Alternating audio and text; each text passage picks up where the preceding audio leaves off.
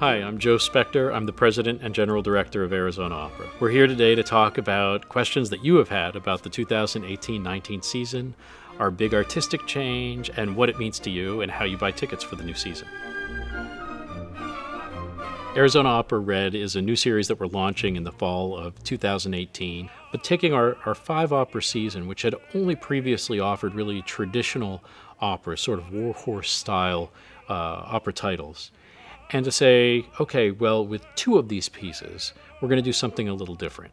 In the inaugural season, we'll be offering Maria de Buenos Aires by Astor Piazzolla and Charlie Parker's Yardbird by Daniel Schneider and Bridget Wimberly. What's so exciting about these pieces is that we had an opportunity to further enliven the artistic program of our company, to create opportunities for new people to become involved with our art form, while at the same time invigorating people that have been dedicated to opera for generations.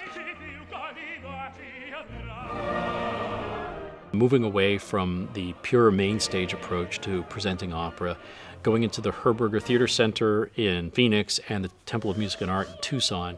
And what this will allow us to do in moving into these more intimate venues is to present operatic work that we currently don't have access to, and only presenting into a bigger theater. So, some people have asked, does going into a smaller venue mean something lesser than in any way? And I would say, not at all. There's no question that when the furthest seat from the stage is only 65 feet away, people are going to be able to feel opera in a totally different way, while at the same time getting to enjoy these sorts of intimate stories that are told in a different way than our normal main stage performances. As with previous seasons, we will be kicking off our season ticket renewals in mid-January of 2018. You could buy the entire season of 5 operas. You could buy also Arizona Opera Red on its own, or the Arizona Opera Main Stage on its own.